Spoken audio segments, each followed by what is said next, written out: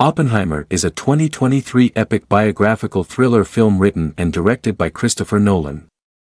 Based on the 2005 biography American Prometheus by Kai Bird and Martin J. Sherwin, the film chronicles the life of J. Robert Oppenheimer, a theoretical physicist who was pivotal in developing the first nuclear weapons as part of the Manhattan Project, and thereby ushering in the atomic age.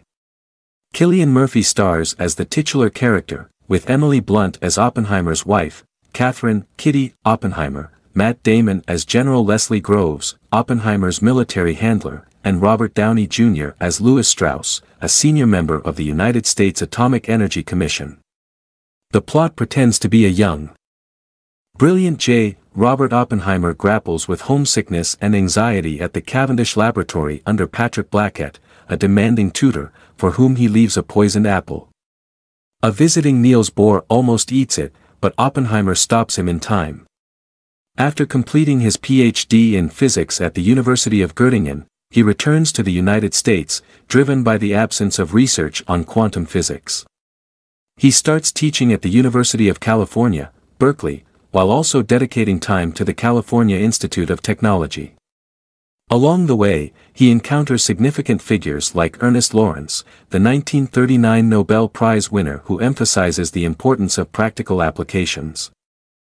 Jean Tatlock, a member of the Communist Party USA with whom he has an on-and-off romantic relationship until her eventual suicide, and ex-communist biologist Catherine Puning, whom he later marries.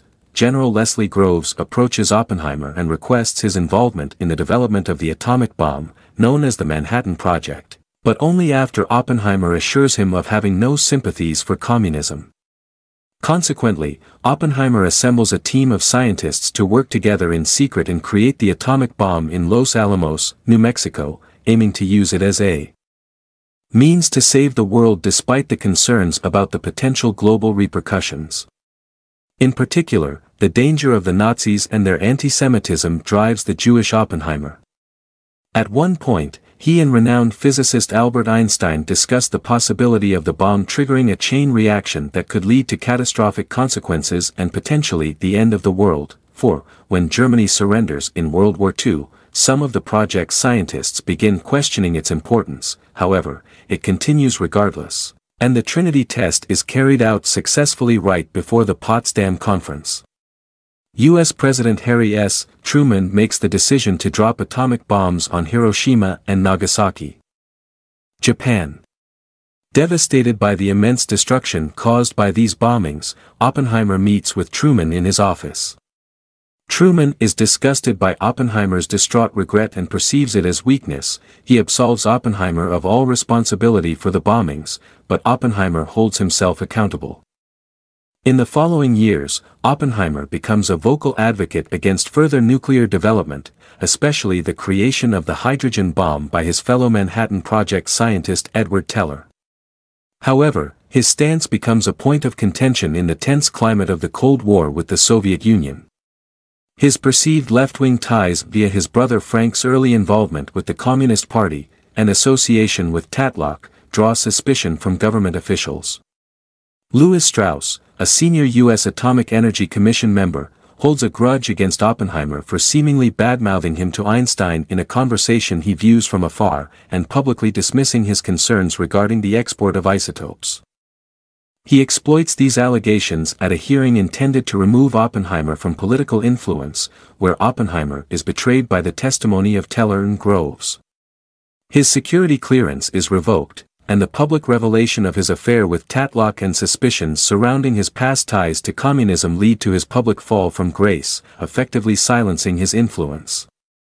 At Strauss's own Senate confirmation hearing to become Secretary of Commerce, former metallurgical laboratory technician David Hill testifies against Strauss. Hall exposes Strauss's personal grievances against Oppenheimer and his role in engineering Oppenheimer's downfall, leading the Senate to vote against confirmation. In later years, Oppenheimer receives the Enrico Fermi Award from Vice President Lyndon B. Johnson as a gesture of political rehabilitation. His earlier conversation with Einstein is revealed to be not about Strauss, but about the far-reaching implications of nuclear weapons and the heavy burden of knowledge that they bear. Despite the success of the Trinity test, Oppenheimer wonders if they had, in a sense, started a chain reaction of events that might end the world.